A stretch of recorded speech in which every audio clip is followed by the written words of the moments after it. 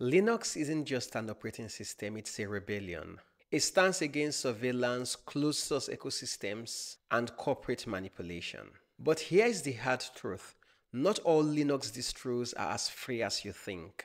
If you're switching from Linux to escape big tech, you need to know what's really under the hood.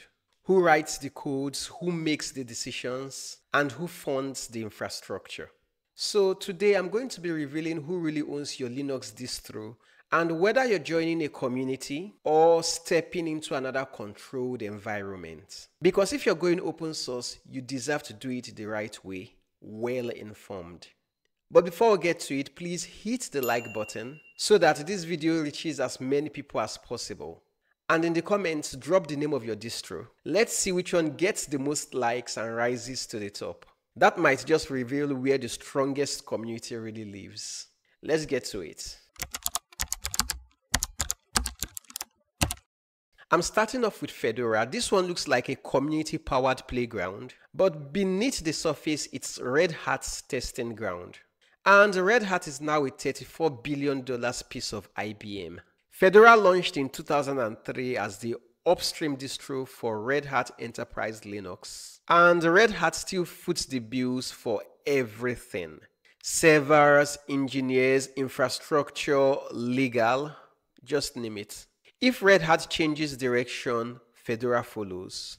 Just look at what happened to CentOS when it was restructured into CentOS Stream, despite community backlash. Fedora's leadership includes elected bodies like the Fedora Council and FESCO, which is the engineering committee. But there's a catch. The Fedora project leader, always a Red Hat employee, has the final say in any deadlock. And Red Hat engineers dominate the candidate pool.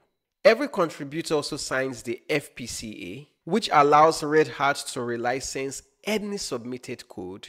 And this is a key reason why Fedora features flow directly into Red Hat Enterprise Linux. And yes, in Fedora you can participate, you can vote, you can propose changes, even run for leadership roles. But the truth is simple. You're playing on Red Hat's field. Now, if you believe community control should never come with a corporate body override, then Fedora is not for you. You simply do not own this distro. Let's keep it moving.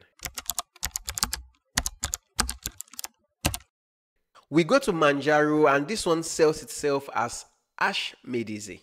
But behind the sleek packaging is a private company, Manjaro GmbH. It was formed in 2019 to turn the project into a business. Now you see that shift, it brought salaries, hardware deals, and commercial decisions. So for instance, in 2019, SoftMaker FreeOffice quietly replaced LibreOffice. Not because of a community vote, but because of a partnership deal.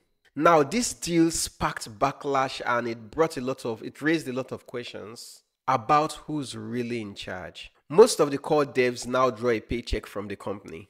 Community contributions still matter, especially for unofficial community editions. But flagship releases, release cycles, and branding are now boardroom level decisions. Profit and legal strategy come first. Infrastructure is another wildcard. Manjaro uses mirrors from AWS CDN 77 and even Avan Cloud, an Iranian provider once linked to state censorship. It stayed online because it was fast and cheap. And that tells you where priorities lie. You can still contribute, test, discuss, but remember, you're advising a company, not steering the ship. It's great because it offers arch power without the complexity, and you will love it if you don't mind a company at the helm. But if you want community-first governance, then this one is not for you. You do not own this distro. Now let's talk about Debian. This one is often tagged the democratic Linux distro. There is no company, there is no CEO, no corporate backing. It's entirely run by volunteers, governed by a constitution, and powered by a voting system where major decisions require a supermajority. Every year, developers elect a Debian project leader, unpaid with limited power but fully accountable. When there is a dispute, an elected technical committee steps in.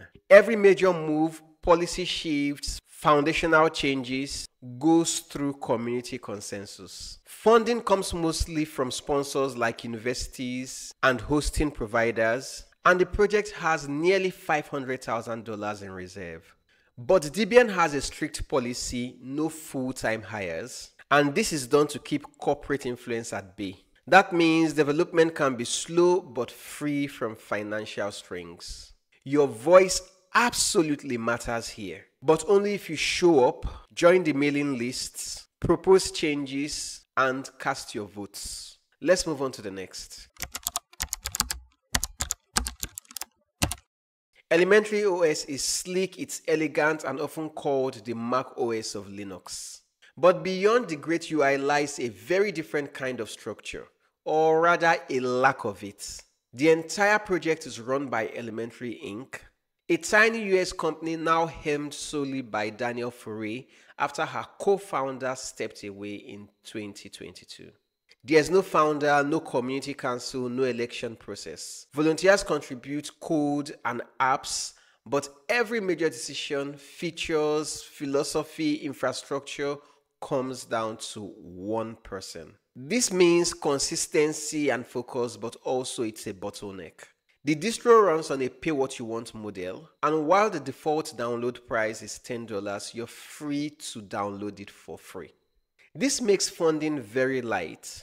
Daniel relies on community donations, code bounties, and volunteer support to keep the project alive. For this distro, you can contribute, you can suggest, you can support, but you don't vote, you trust. Since there is no shared governance and the community will always bend to the will of one person, this is another distro you do not really own. Let's keep it going. Arch is the ultimate DIY distro. No company, no flashy PR, just code, community, and raw control. But behind this freedom is a structure that most users never see. The distro is governed by volunteers. At the top, there is a project leader, elected every 2 years by core devs, who only steps in when consensus breaks. Day-to-day decisions are made by developers and trusted users who keep Pacman, the repos, and tooling running. Funding comes from donations managed by a non-profit in Germany. But it's not just all grassroots. Valve, the company behind Steam, helps fund Arch's infrastructure. And in 2023, Germany's sovereign tech funds injected €500,000 to monetize its packaging tools, leading to part-time paid devs for the first time. That's great for progress, but it also changes the vibe. Sponsorships now matter and policies are being drafted to manage influence. So power isn't just about code anymore. Still, Arch remains one of the most transparent projects out there. You have a say in shaping it, you just have to submit a package to the AUR, apply as a trusted user, or hop into a dev discussion. You won't find a boardroom or a corporate filter, just merit and momentum. Let's keep it going. Ubuntu is next and it's the smiling face of Linux. But behind its orange glow is a corporate engine. Canonical Limited, a private UK limited company founded by Mark Shuttleworth, who still runs the show. There is a community council and a technical board, but both are appointed by Shuttleworth himself. So while feedback is welcome, decisions flow top down. If you want a say in Ubuntu's future, you have to do it from the sidelines. Canonical funds everything: developers, servers, infrastructure, just everything. In return, it steers the ship. And that ship sails with some heavy corporate partners: Microsoft, Google, Dell, Amazon, IBM, you name it. These deals keep Ubuntu strong in the cloud, but also shape its priorities in ways the average desktop user doesn't control. Here are examples. In 2012, Ubuntu included Amazon search results in the local desktop search, sending keystrokes to third parties. The backlash was huge. More recently, ads for Ubuntu Pro started popping up in your terminal when installing packages. Now you see, these moves aren't bugs, they are business. Canonical also owns the Ubuntu trademark and has enforced it even against critics. And while anyone can submit patches, there is no election, no vote, no roadmap you help shape.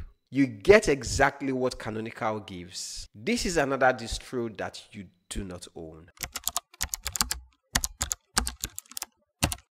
Next is MX Linux, and this one might look like a side project, but it's quietly one of the most downloaded Linux distros on the planet. It was born as a collaboration between the Anti-X and the Mepis communities. MX is run by long-term volunteers like Dolphin_Oracle, Jerry3904, and no executive titles, just usernames in a forum building a distro because they want to. There is no corporate sponsor keeping the lights on. Funding comes from donations, PayPal, tips, and GitHub sponsors. It's lean, it's honest, and fiercely independent. But with that freedom comes some fragility, and there is no safety net if the devs burn out. MX mirrors are hosted by small ISPs, universities, and community donors. You wouldn't find a Google CDN or Amazon pipeline behind your updates. That's part of the charm, but it also means that downloads may be slower or patchy in some regions. On this distro, your voice actually matters. If you submit a helpful idea on the forum, it might land in the next ISO. There are no contributor license agreements, no corporate red tapes, no boardroom veto, just real collaboration with real results. This is a distro that you actually own. Now, let's talk about Linux Mint. This is a distro that many new users fall in love with. But behind the nice UI is a very simple structure. One man, one vision. Mint is led by its founder, simply known as Clem. There is no foundation, no board, no voting system. Clem makes the final call, and a small, tight-knit dev team helps bring the roadmap to life. That model has some advantages: fast decisions, a consistent user experience, and no red tape.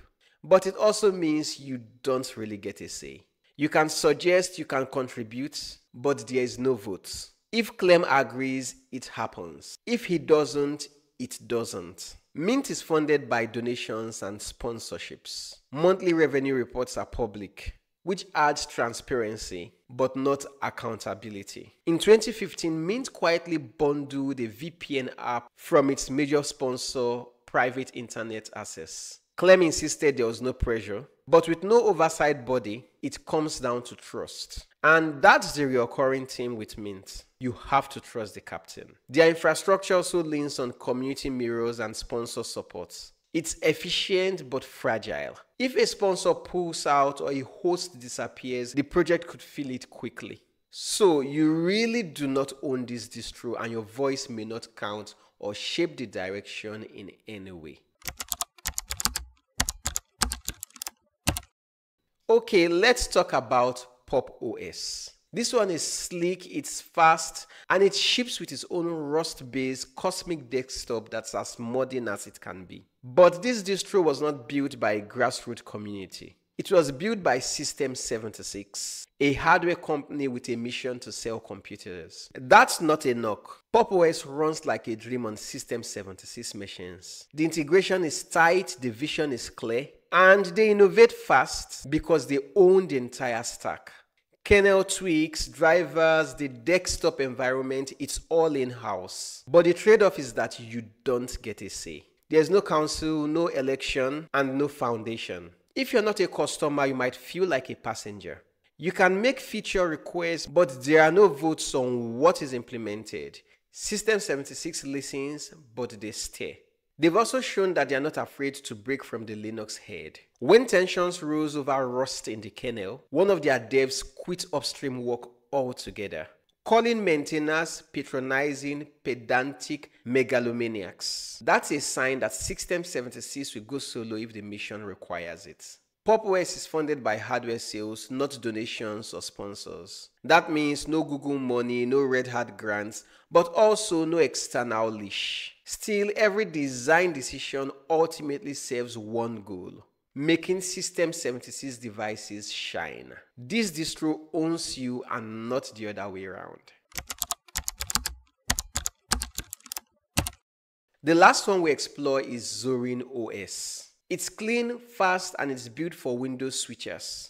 This one runs on Ubuntu LTS under the hood. Behind the curtain is a private company, Zorin Group, founded by two brothers in Ireland. Since 2009, they've steered the distro with a business mindset. There is a free core edition for the masses, but their real revenue comes from Zorin OS Pro, a paid version with extra apps, themes, and support. The business model brings polish, but also limits your power. There is no community governance, no foundation, no public roadmap votes. You can suggest features, file bugs, and give feedback, but decisions are made and stay behind closed doors. To their credit, Zorin does not take cash from big cloud players or hardware giants. No ads, no bundled sponsorware. It's clean, but also lean. Fewer resources mean that innovation happens on their terms and their timeline.